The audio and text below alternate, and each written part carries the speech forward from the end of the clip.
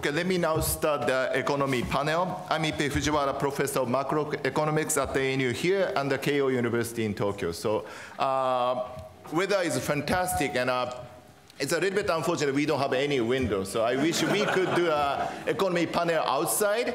And cherry blossom is blowing. Is it cherry blossom? Yeah, so I hope some of you can enjoy Hanami twice this year. Okay, okay, let me start the economy panel. So we are really fortunate to have two distinguished speakers in this panel. Professor Mariko Sakakibara, UCLA Anderson School of Management, and Dr. Takashi Kozu, Vice President of Ricoh Company and the President of Ricoh Institute of Sustainability and Business. Let me introduce the first speaker. So Professor Mariko Sakakibara is one of the most respected academic economists from Japan. She received a BA and MA in architectural engineering from Kyoto University and the University of Tokyo, respectively, and then joined the Ministry of International Trade and Industry. She studied at Harvard as a Fulbright scholar and received a PhD in business economics from Harvard. Since then, Mariko has been at the UCLA Anderson School. Her main research interests are alliances, innovation, and the technological change, intellectual property rights, multinational corporate strategy, and national competitiveness.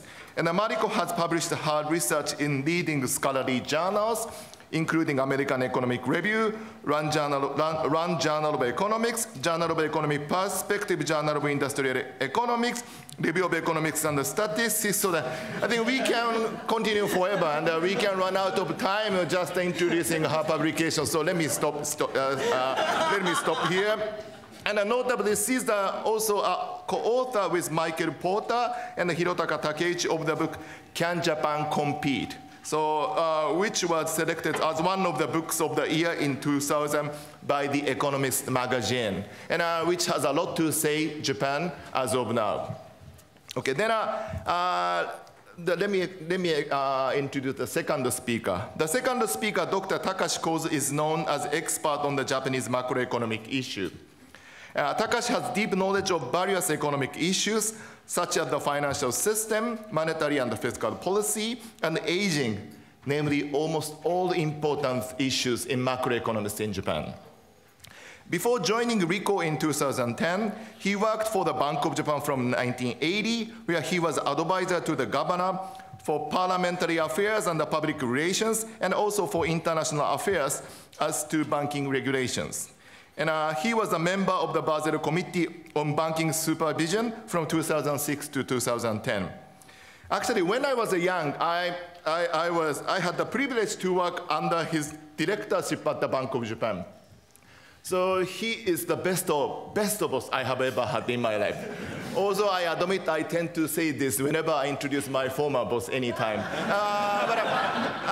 Having said that, honestly, I think it was really fortunate to be able to work under the boss who encourages challenges and pursuing something innovative. As you know, to be able to work in such circumstances is a rare opportunity. So I was really lucky. And Takashi recently published a book, at the moment only available in Japanese, Misunderstandings in Deflationary Economy. I hope you have a book, but you don't have a book. And I'm not quite sure whether my translation is right, but he has written a really fantastic book about the comprehensive view about the macroeconomy in Japan for the last 3 decades. I really hope that this could be published in English in the future. So without further ado, we would like to start the economics panel. And please join me welcoming the first speaker, Professor Mariko Sakakibara.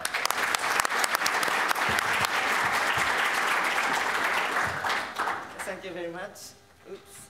So I'm Mariko Sakakibara. I'm teaching at the business school, so this, I have to move around when I speak.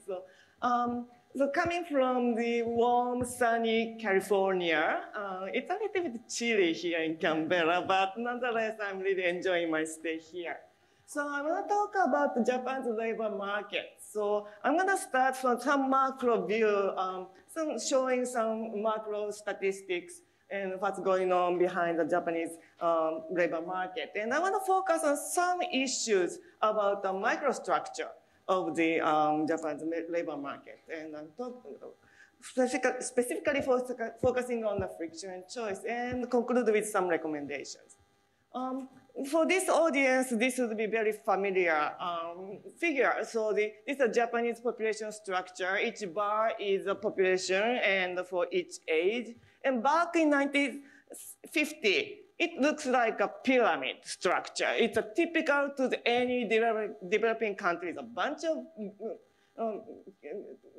babies are born and they die over time, and unfortunately, so this blue part is a working age population. So they're only supporting a very tiny portion of the population. Then this is 2020, so currently and including a 1-year forecast. So at the bottom of the pyramid, you saw in the previous slide, it's now coming in the orange age, right? And so this is the bottom of the pyramid. And the working population, that blue part, still big, but now on top, there's the aged people. Forecast to 2040. So now it looks like a mushroom cloud, right? It's something exploded, I guess. The population bomb exploded. So this is the working age population. Now it's shrinking, and the babies are even shrinking even further. And on top, there's a huge aging population here. So this is a proportion of elderly population by country. So the comparison among major countries from 1950s to, this is including a forecast up to the 2060. So Japan started as kind of young population country, most rapidly aging. And this vertical line is right now. So Japan is already about 30% of the population is over 65 years old, and the most aging population. And if you look, and it continues to be so. And if you look at the top 3 aging population countries, Japan, Germany, Italy, I guess there's something common during the World War II, but I'm not getting into that, okay? So the unemployment rate. This is over the last 10 years or so.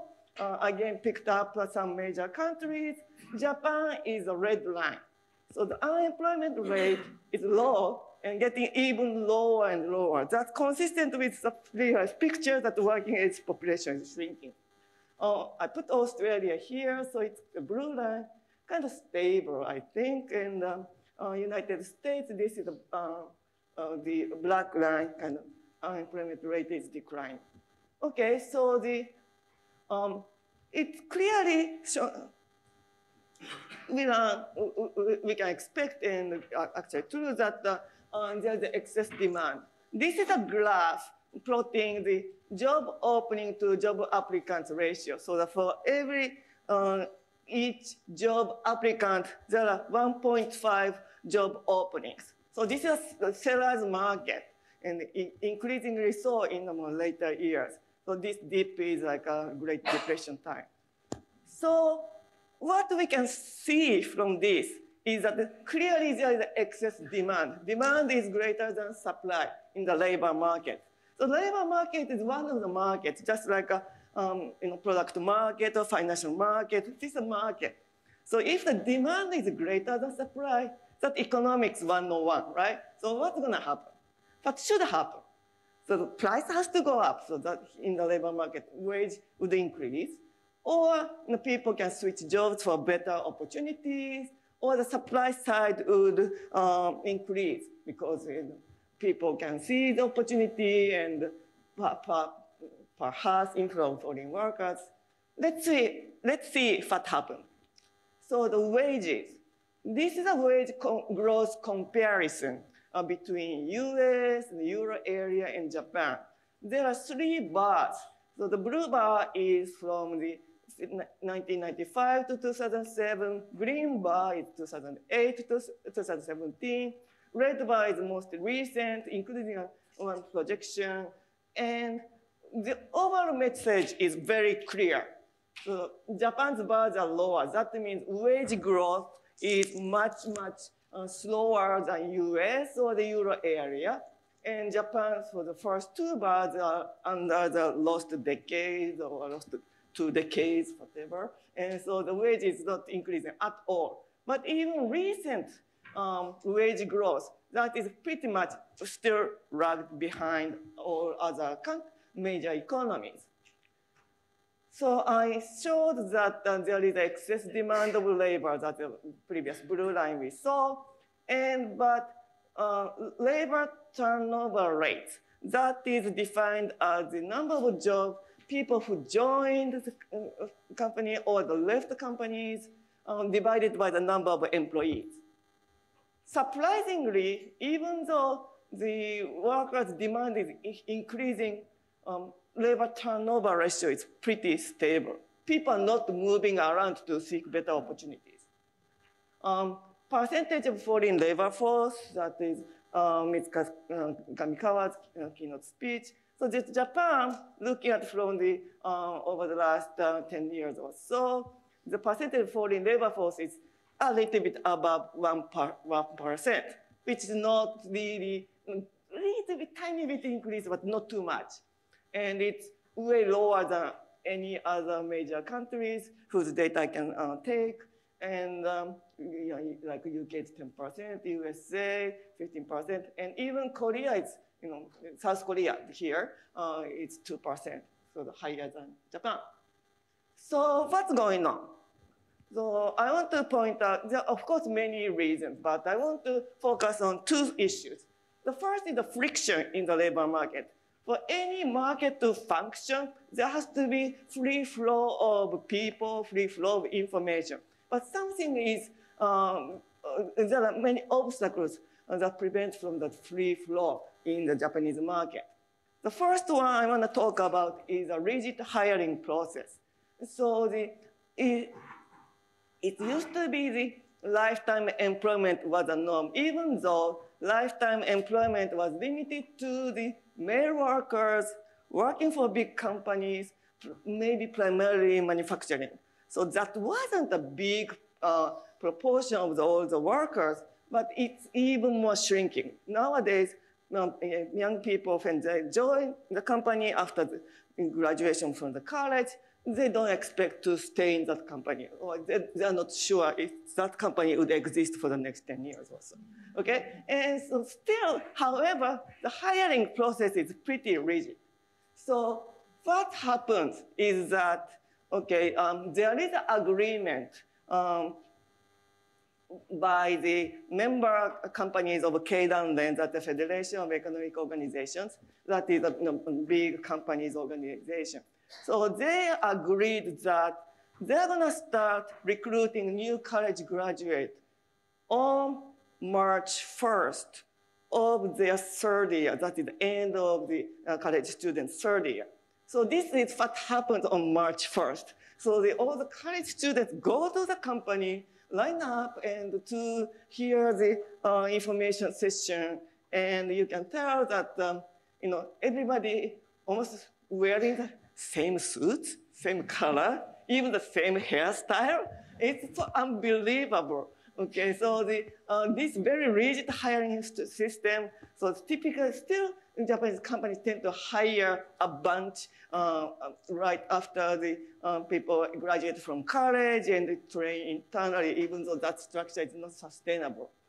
And this rule to start recruiting on March 1st is going to be abandoned, I think, next recruiting year, but then by the Keidanren, but then Japanese government said, wait, you know, you guys have to keep that rule. I have no idea why the administration is saying that. Okay, so, even after people join the companies, the mobility is restricted. And one of the, when people join the company, they can develop their own skills. And there are 2 types of skills or human capital. One is the firm-specific human capital, that is, you know, if you work for Sony or Toyota, you learn the Sony way, right? And then versus you can develop industry-specific human capital. That is a knowledge that can be transferable to if you move to your current employer's competitor. Okay. And so, if people are talented and learn quickly, learn more, variable skills, they should get the opportunity outside of the current employer. But what that prevents is a non-compete contract. So what's non-compete contract? So that is a post-employment restraint that prohibits workers from going to the current employer's competitor or start their own company, competing company, for the certain amount of time in a certain area, in a certain activity. In the case of the United States, it's typically like 2 years restriction, maybe typically in the same state and the same thing as you are doing at the parent firms. So why does that exist? Why do people sign non-compete contracts when they are hired? So if people can freely move, then the company has less incentive to develop their knowledge, their human capital in the company. So the knowledge creation would be hindered. So the non-compete contract is a way to restore the incentives of company to invest into human capital.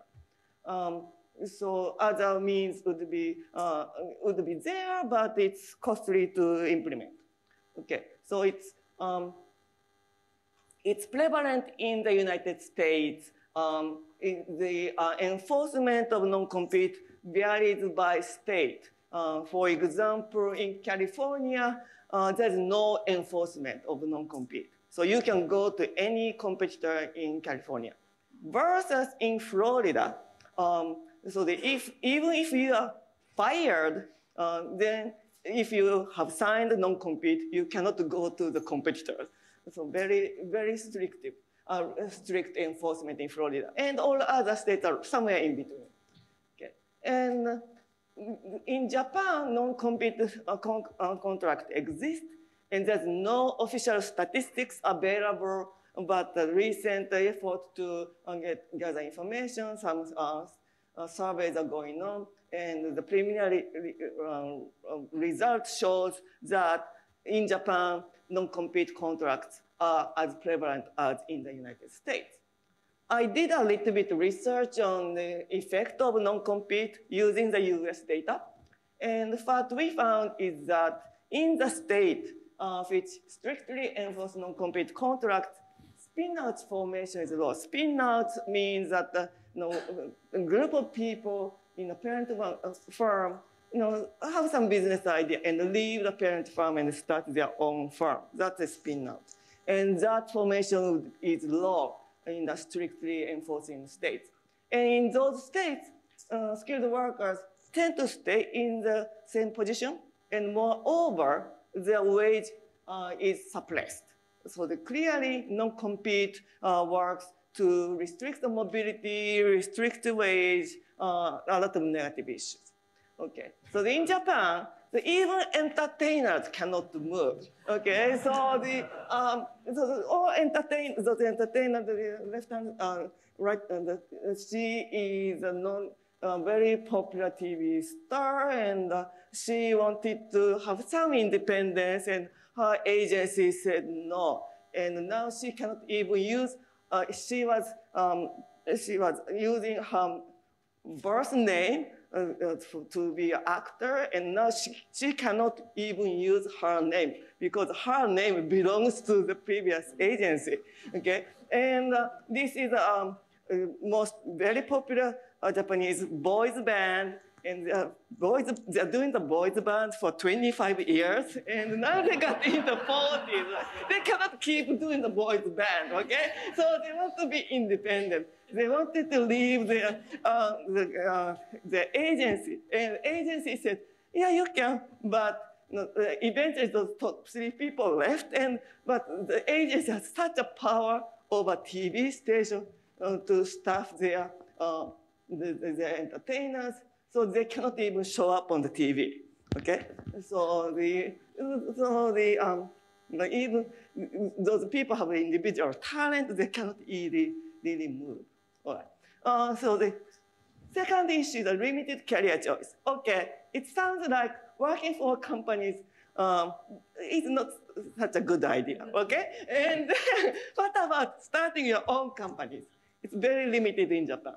So comparing the US and Japan, in the US, the number of people who are running or working for the companies who is younger than 3.5 years, 14% for the United States versus 4% in the US. The number of startups way lower in Japan. How about venture capital investment? So venture investment, $3 billion, but if you take the ratio of the venture investment to the total market cap, Japan is the lowest among those countries. Okay, so this is a survey taken from the 54 countries. So they asked the college students who are business and management major, and are you gonna be entrepreneurs 5 years from graduation? And the top, very highest countries, Peru, Panama, etc. So the 65 to 67% of the people say, yeah, I want to be an entrepreneur in 5 years. They're typically, emerging economy, so perhaps the existing jobs are not that attractive. I put Australia. I found the Australian people are more entrepreneurial than I initially thought. So about half of the people think that they want to start their own company in 5 years. Okay, Japan, among 54 countries, the bottom, right? So only 14% of the business majors said, I want to be an entrepreneur in 5 years after graduation. Okay, so the alternative to be an entrepreneur is a gig economy, freelancers. Gig economy like Uber driver. So instead of starting your own company, you can work on your pace whenever you want to work, and even you have some day job and start working after work. And the study shows those people typically have some other job, and Uber people tend to drive like a Friday night or weekend. However, the work pattern varies by week. And so they work whenever they want to work. If you go to Japan, open up your Uber app, call for Uber car, a taxi shows up, okay? I'm not kidding, because Uber is restricted in Japan. The only way Uber can work in Japan is to have a alliance with taxi companies so that taxi people can keep their jobs. Okay, so all of them indicate some restriction on the labor mobility or flexibility. So I recommend that possibly the initial hiring, internal training model doesn't work anymore. And so the year-round hiring at any level would be recommended. Limit the enforcement of non-compete contracts. You have to let people move freely for the better opportunities, and allow the development of gig economy like Uber, Lyft, and on-the-job training at the college level so that college kids can be exposed more to what kind of opportunities they have to develop their career. Thank you very much.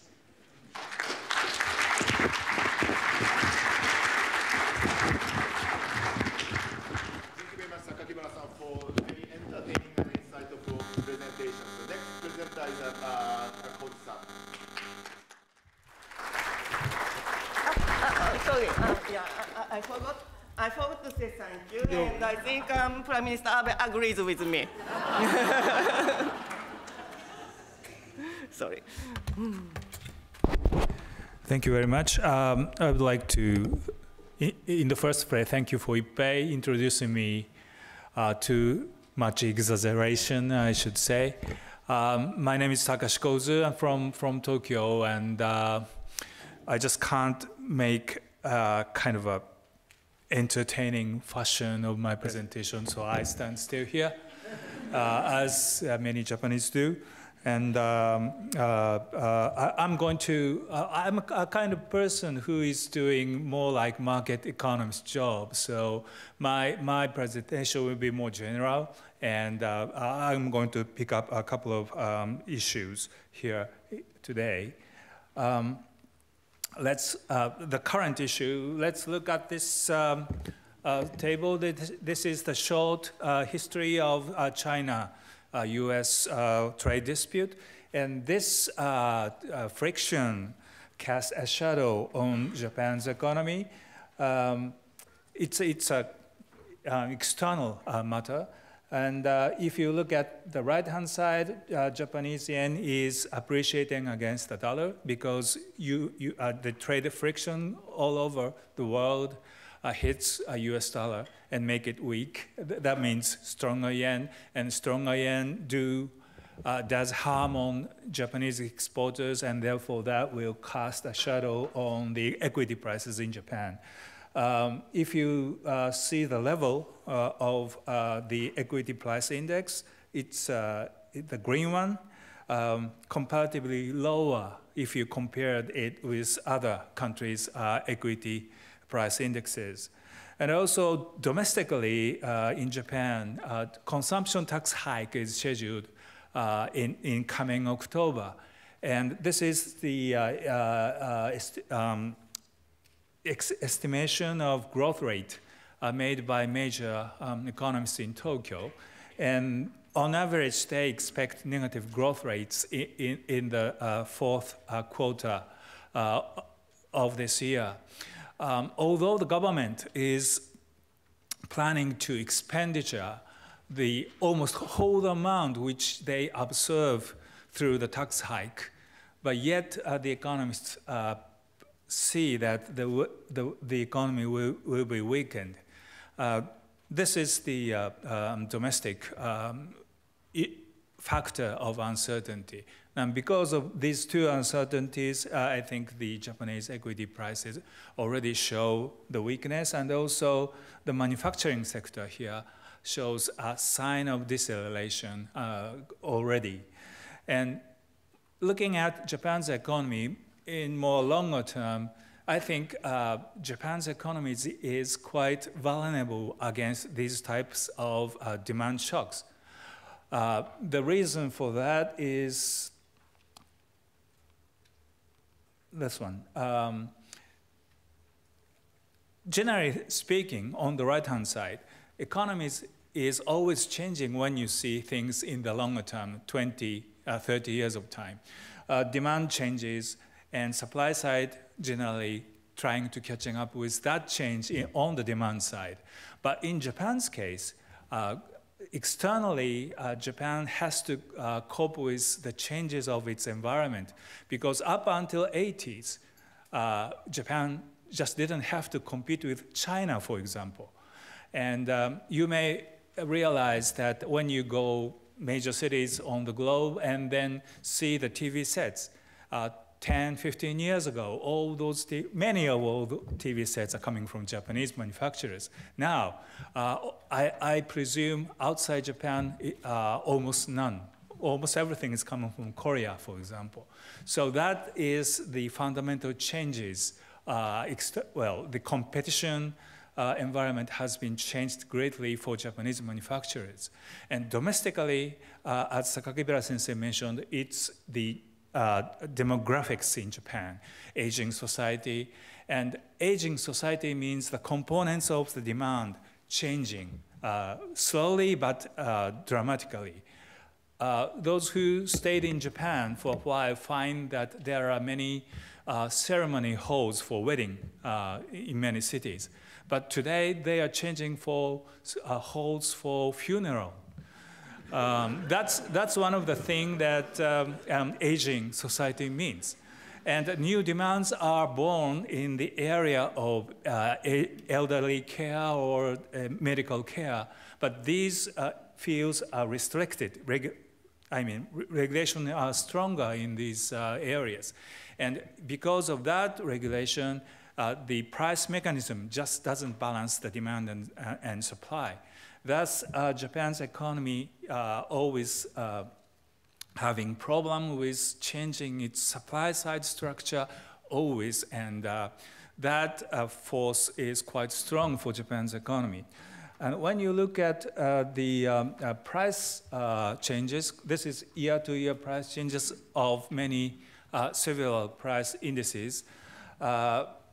You can tell that sometimes Japan's economy gets into deflation, but it comes back to normal slight inflation, and then coming back to deflation again.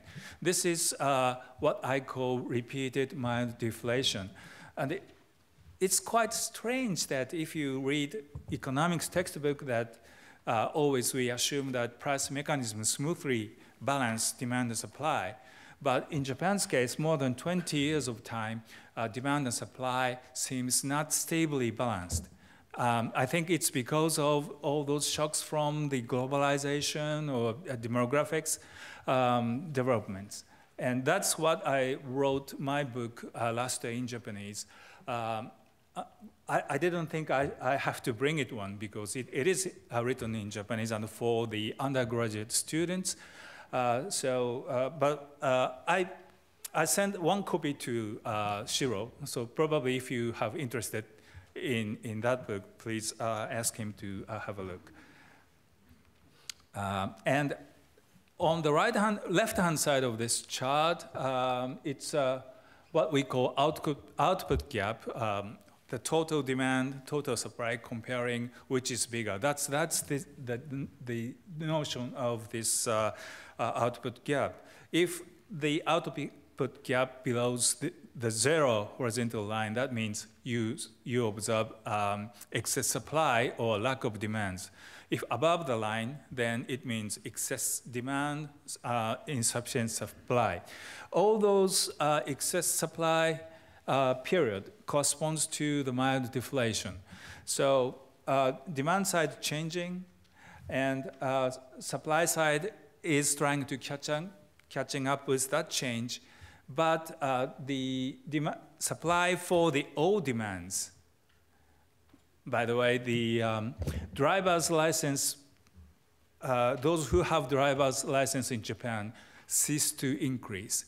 So if you see less number of people who have driver's license, it is no use producing automobiles for Japanese domestic people.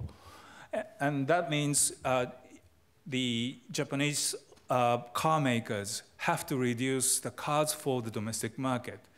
So that kind of things keep on happening in Japan.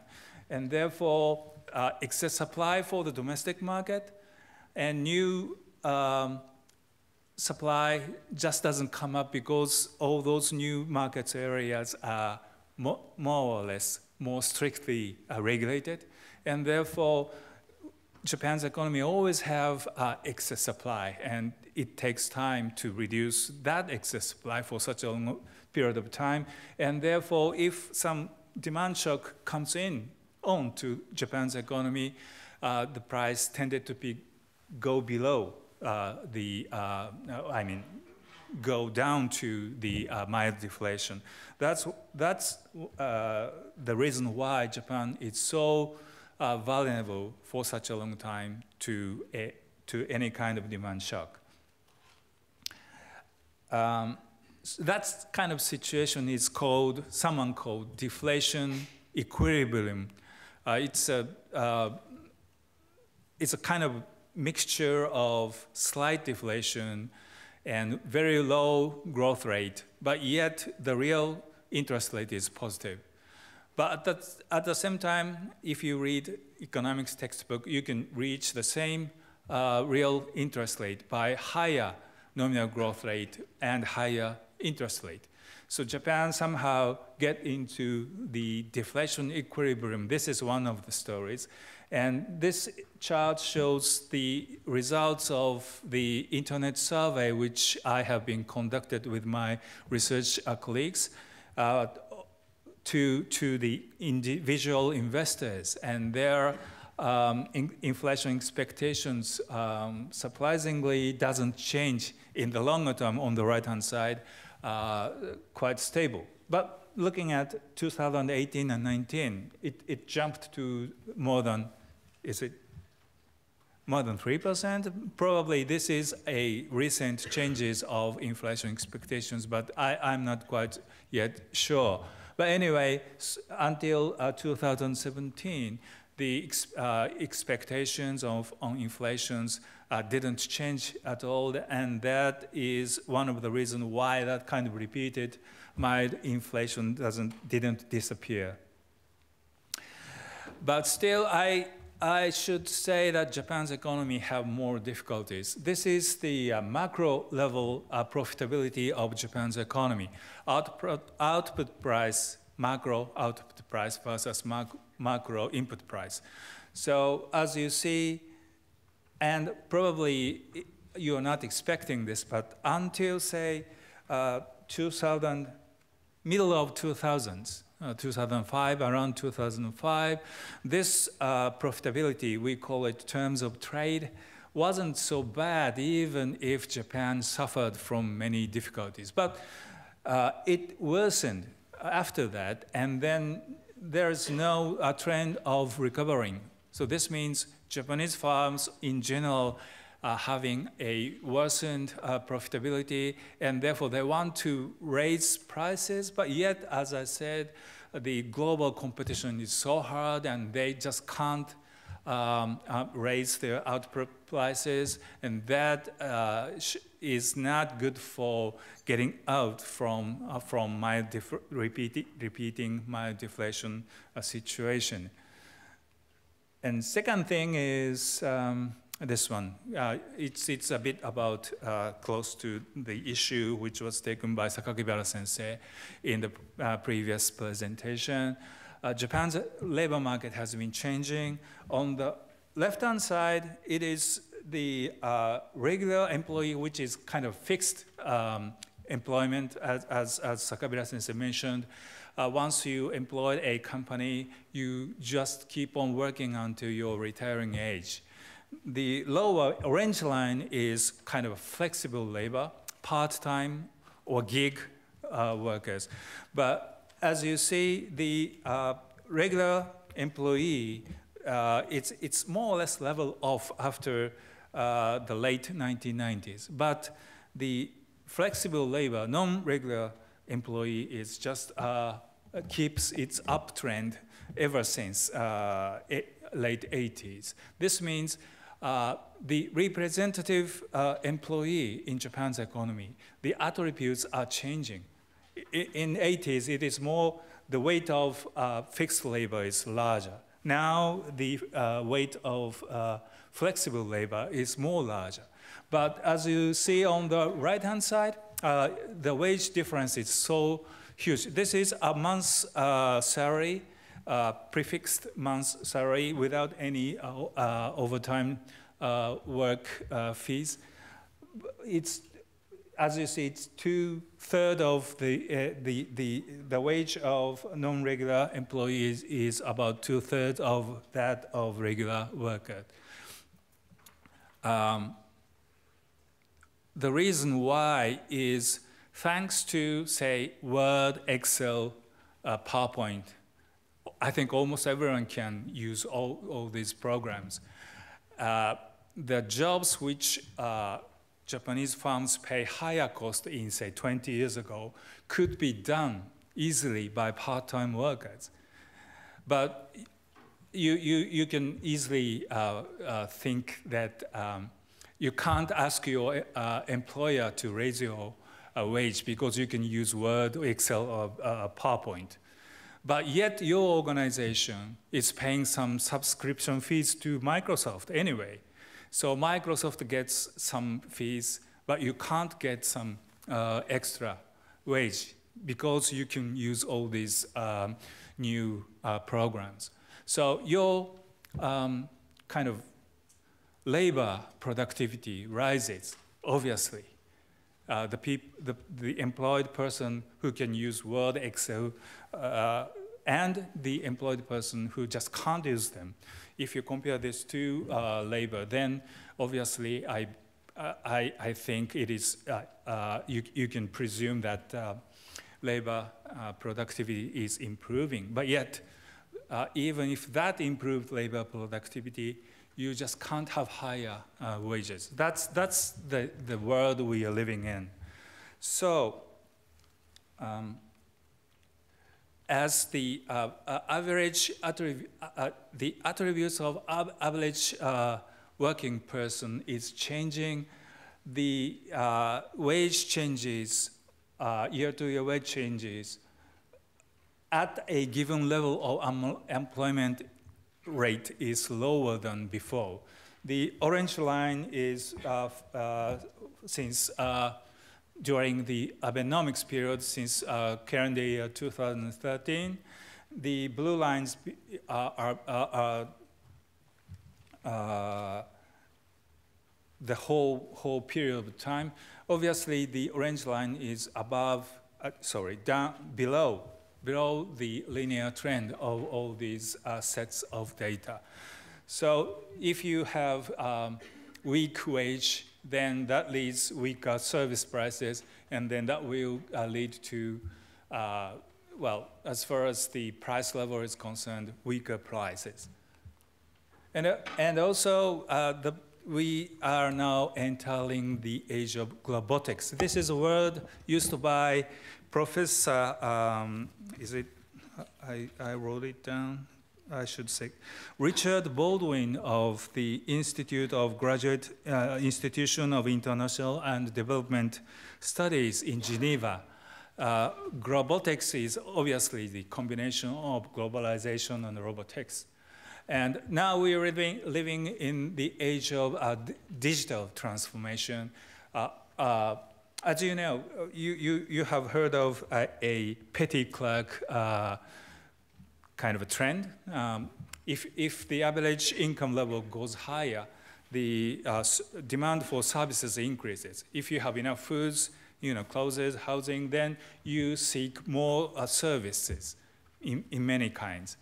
So on the left-hand side, it's more almost the service sector employee in Japan's economy. It's increasing. So, and we are living in the age of digital transformation. So digital services are more demanded by the consumers. But now you could rely on the programmers abroad, outside Japan, to make programs.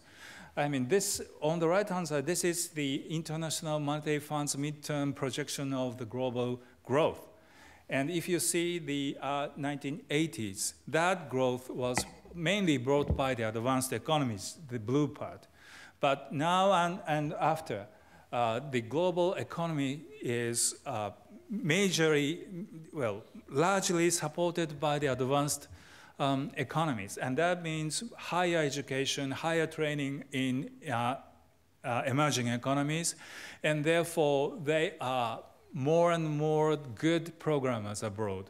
That means white-collar workers like programmers, they have to compete here now with the white-collar workers abroad.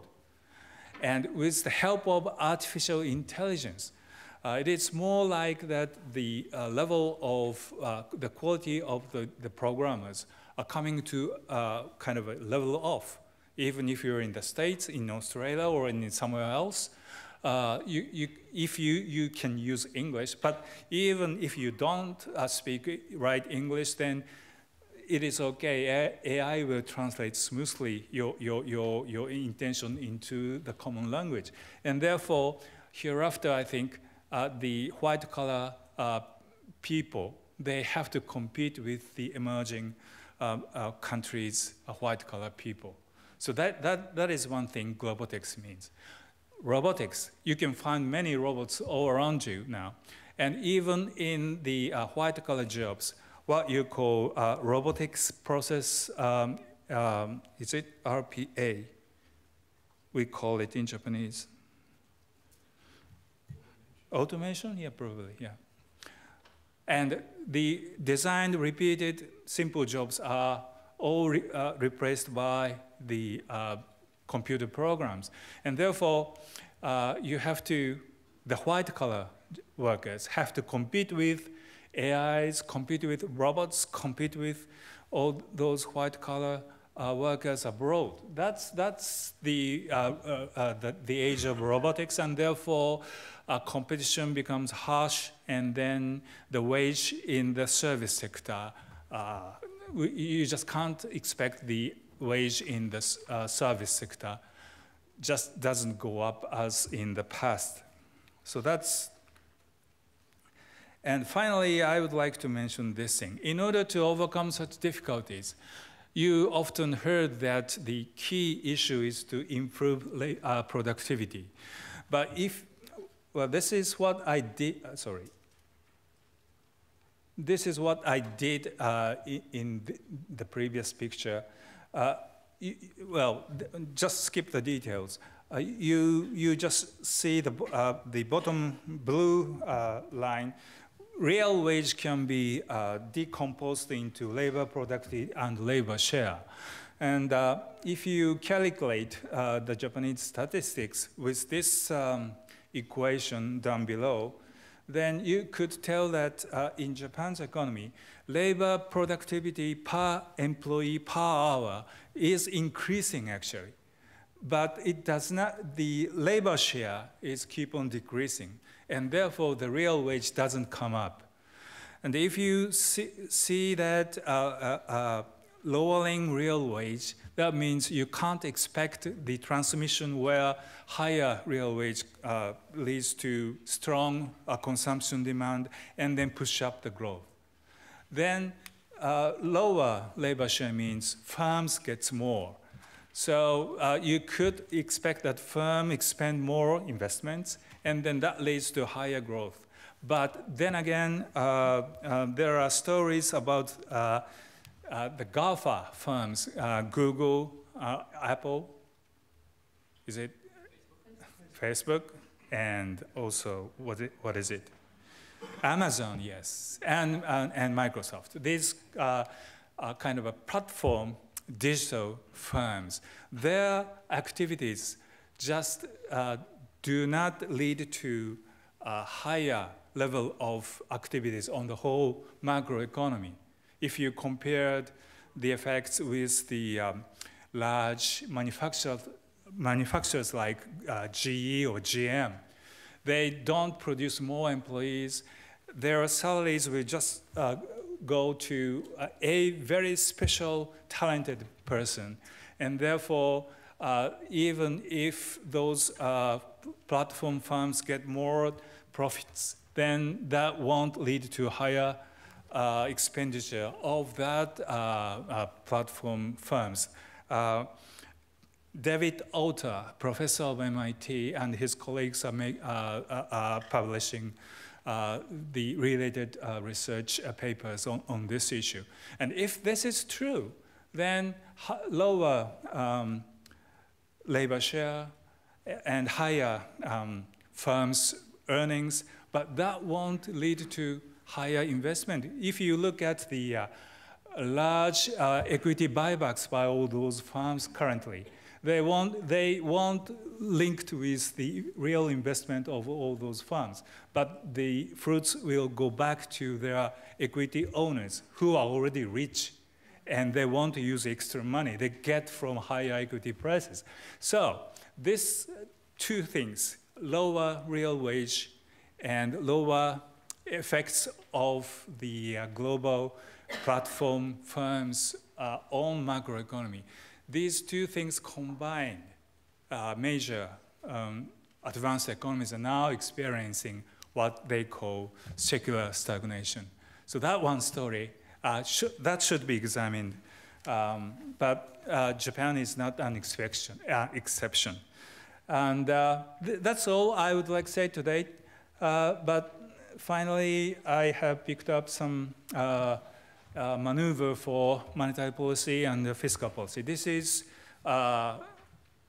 interest rates, quite low for Japan, and there's no room for maneuver to make demand stimuli through further monetary ease. And for fiscal policy, this is a very long-term simulation of debt outstanding of Japan's government against the nominal GDP. This ratio should be converged to some level.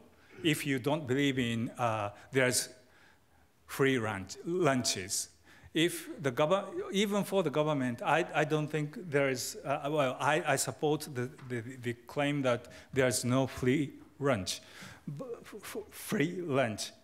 But in order to, well, the Japanese government is just showing its prediction until, say, 2025. But if you extend that simulation up until 2045, then that ratio, debt outstanding against nominal GDP, will going up again and to diverge in the future.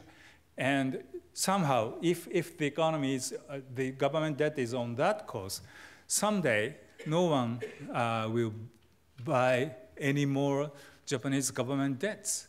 So that's what we are worrying about. And finally, just mention, if there is any exit from the current unconventional monetary policy, the relationship between the inflation and the long-term rates will go back to the normal. And if that happens ever, I doubt it. Before my, you know, well, I don't know, but anyway, if that happens, then even if 1% inflation, the long-term rates will go up to 2%. If you see the stable 2% inflation, that the long-term rate may go up to 3%, which the long-term rate currently in Japan is negative now. The negative rates go up to 2%. It's a huge shock on Japan's economy as well.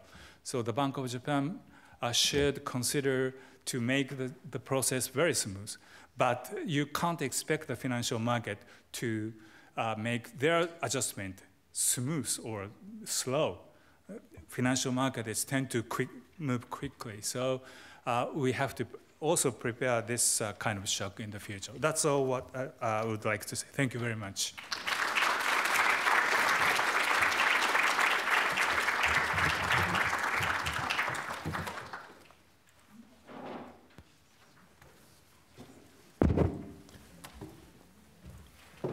I think we had the great overview about the Japanese economy from rather micro side and the macro side. Yeah, and the time is a little bit limited, but we are happy to have some questions and the comments. So that if you would like to ask the presenters, please raise your hand. Okay, could you start from there? You are the first and you are the second one. It would be great if you could tell your name and affiliation first. Good morning. Thank you. My name is James Prest. I'm with the ANU College of Law. I have a question for Kozu-san. Thank you for your presentation. I'm interested perhaps at the possibilities for the Japanese economy in a response to Ondanka, in the response to climate change. And if you could talk about that in terms of the opportunities in the green economy and the response to this challenge. Is it one by one? Yeah, is it a similar question, different question? Your question is similar, different. Maybe that could you answer? Thank you very much. This is the badge for SDGs, Sustainable Development Goals by the United Nations. And many Japanese big firm executives now wear this badge. I just wonder whether they truly know what this goals imply. But as you said, this is a kind of a, from economics point of view, it is more like external effects part. And that kind of a higher average temperature on the globe, or the probably the fire in Amazon now, is partly because of the higher average temperature, because there are some research results that if you have higher higher average temperature, then the area the forest area you lose by the fire, it becomes larger, and these two things correlated, statistically supportive. I mean, so current corporate management just doesn't include such external costs fully. Or more like plastic things, microplastic things in the sea that will broke the whole balance in the sea, living creatures in the sea. That sort of cost will come up in coming years, and then farms should spend more on those areas. That means the calculations made, for example, here today, is not fully covered all those extra costs which Japanese farms will face in coming years. And so with the even lower profitability, but that profitability will burden more constraints in the future. So that I'm always telling my colleagues in my firm, we have to brace for it. So I'm saying this towards the other firms' executives as well. But you're right, all those costs, possible potential costs, we can't include in our simulations we made now. Do you want to add something? Yeah, I just want to add that Japan's overall, Japan is really an energy efficient country over the many years, and way back when I was working for the Japanese government, the energy conservation efforts was full-fledged, and but that also means is that Japan's already did really to push to the envelope. So the margin for the more energy conservative, it's a very challenging to go even further. Okay. Thank you very much. Is it okay? Yeah. So that. Good morning. Steve George, I'm a business owner. I'm just interested in your observations about entrepreneurship in Japan. What is Japan's policies in regards to stimulating business opportunities that would see importation of businesses being created within Japan, and how does that relate to the trade policies that have been recently agreed upon, and how aggressive is Japan taking its position in regards to stimulating business through those particular policy mechanisms?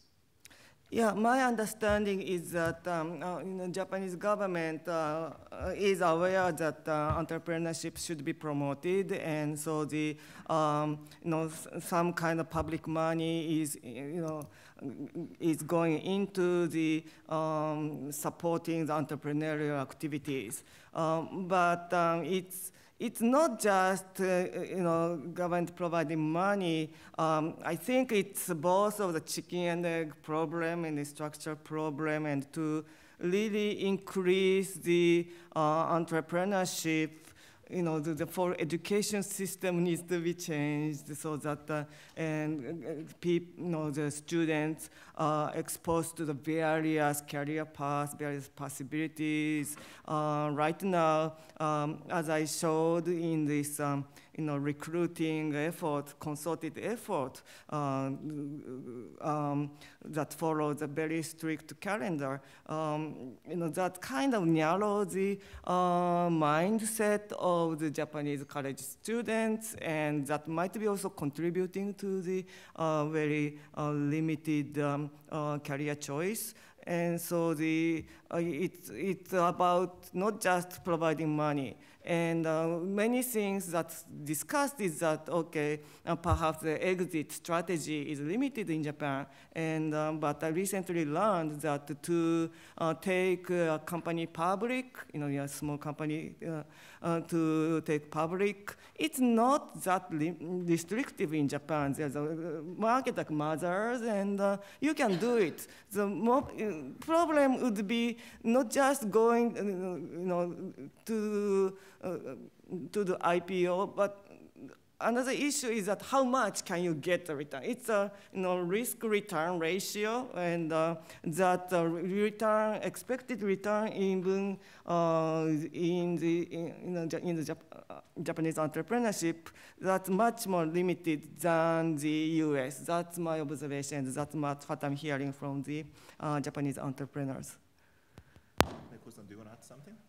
I just want, amongst participants here in this room, including Ippei, who is teaching in universities in Japan, and you may feel that it is not a matter of the framework laws or regulations to enhance the animal spirit of all those youngsters in Japan. I believe it is so difficult for you lecturers to make them having more animal spirits, but it is all up to you to stimulate all those youngsters, having more encouraged to do ventures or to go against the rigid elders like me, and or all those young researchers here who is going to have some possibilities, opportunities to teach in Japan. It is all up to you. I hope good luck in the future. Yeah. Yeah, I think I need to teach the student like that man. But at the same time, there's lots of system. That Sakakibara mentioned that there may be lots of opportunities, funding, but still maybe the banks and the financial systems are not catching up with maybe the financing the ventures. Like if you want to start the business, personal guarantee is necessary. Then if you fail your business, it's not the disaster for you, it's the disaster for whole family. So I think we need to enhance this, encourage the student to be very enthusiastic, but at the same time we need to look into maybe the reform of course, the labor market as well as the financial markets. Okay, yeah, right. And so next question is, Bruce. Bruce Miller. Sakakibara Sensei, I listened with great interest to your account of the rigidities that apply still in the Japanese labor market. Having served in government for 33 years, I'm now involved with several Japanese companies and visit Japan regularly in that capacity. Listening to what you had to say made me think about anecdotal evidence I've come across in the Japanese labor market of how young people are now moving companies more than they used to move. That level of more people now, particularly in their 20s and 30s, are shifting after 5 years from one company to another, which I think is a breakdown to some extent in the rigidities that you were talking about. Absolutely. I've noticed it myself with Daiichi Life is a company I'm particularly involved with in Japan at the moment. They're taking a lot of people laterally from the side in midlife in a way that never used to happen. And I think they're probably at the progressive end of Japanese companies, but I'm seeing that more and more, and I think that's quite an interesting phenomenon, and I'd be interested in your comment on it. And secondly, I'd say I've also seen a greater degree of intra-company career diversity, if you like. Companies, because of economic pressures, because of the demand for labour, are breaking down the rigid barriers between different streams within companies and bringing in people from who are just doing straight administration work into more of a career stream, or people in the sales force are now moving across into management positions, and that's actually enhancing diversity targets as well. So this is anecdotal, but I'd just be interested to know if you see a bigger pattern of that sort of thing going on in the Japanese labour market. Thank you. Yeah. Yes. Okay.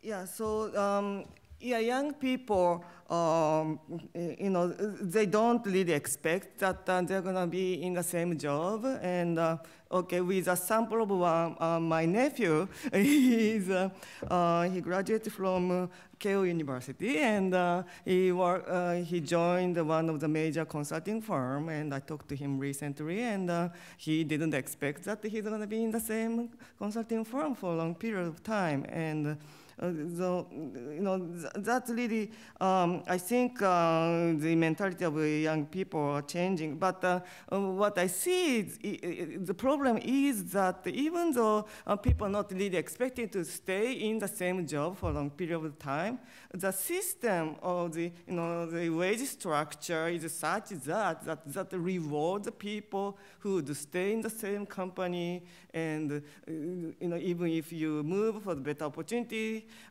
your wage doesn't go up. And so I think that is a problem. Regarding the inter-company career opportunities, I think it has been the norm. So the Japanese companies hire a bunch of new graduates from college and rotate people, let them experience various functions.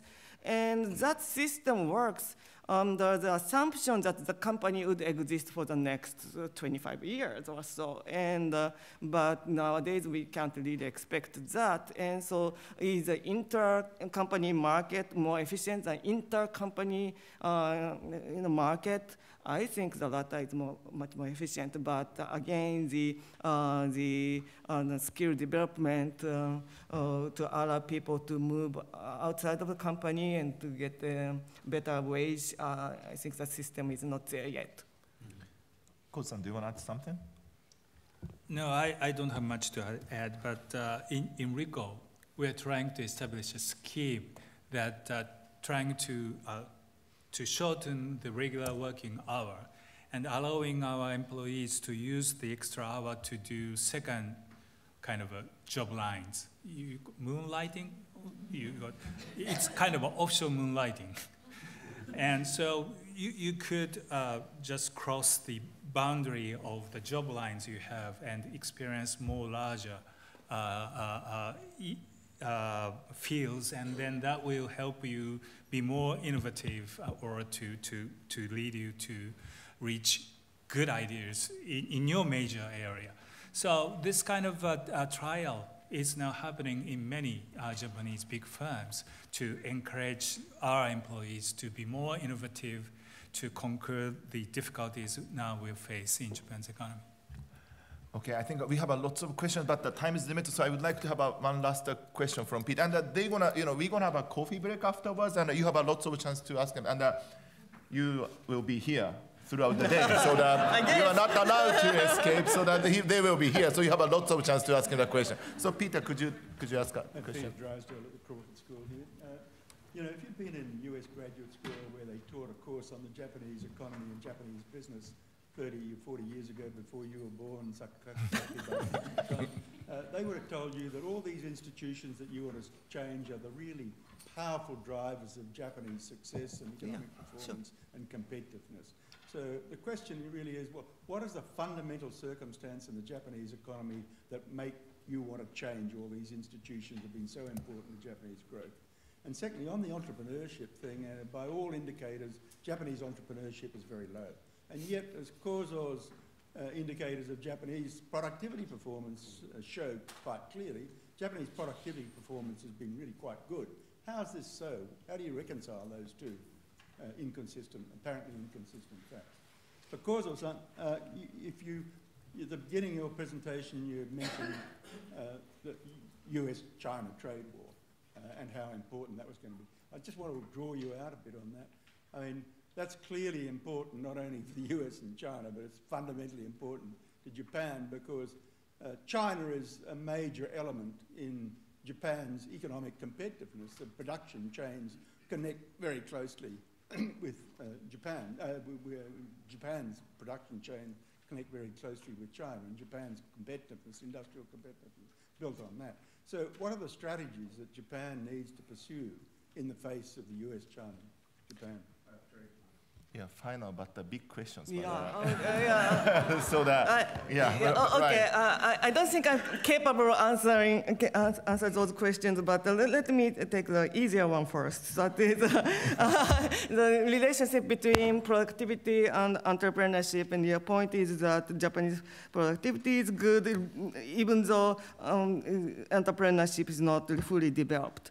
Okay, productivity. I studied the productivity or innovation under Zvi Griekas, one of the greatest scholar in the field of innovation. And what I learned is that for any economic change to show up in productivity, it takes long years, like Kozu-san mentioned. For example, the steam engine to the electricity, right? It happened in the UK and doesn't show up in the productivity because to fully appreciate using electricity in the factory, you have to change the full assembly line, the full design of the factory, design of the company, how they operate. Same thing as when a computer is introduced in the 70s. It doesn't show up in productivity statistics, not in the 80s, not in the 90s. Finally, in 2000, it showed up. The computer is really enhancing productivity. Why? Again, it's in order to fully embrace the computerization, you have to change the organization, how the information flows, how the information is stored, how the information is shared. So it takes a long time. So I think Kozu-san's point of the internet showing up productivity, we are not, in terms of statistics, it's not there yet. We have to wait perhaps for the next 20 years to show up. I think the similar thing can be said to entrepreneurship. Okay, and what do I want to change in the Japanese system? I'm not too sure. It's such a fundamental problem. Perhaps in terms of entrepreneurship, as Fujiwara-san mentioned, still the bank loan is one of the major sources to start a new business. And if you fail, that your house would be gone and your parents' house would be gone, right? So some kind of safety net or the more equity provision would be good. But other than that, there's such a fundamental problem. About the authorities, I think the Japanese authorities are trying to be less powerful in the area of in the existing area, established area. So they feel to introduce more competition amongst the existing business area. But for the new area, I think the new role for the authorities is coming up because all those kind of a network economy thing, it's more like in economics textbook, economies of scale issues are coming up. And in those areas, I think the market mechanism doesn't work in a strict sense, and therefore there are a room for maneuver for the authorities get into all those networking or a framework kind of things to enhance the productivity as a whole. So probably Japan's authorities will shift towards the new area where they will find new role and then get out from the existing area, leave it to the market. That kind of changes I'm expecting, and I think it is desirable.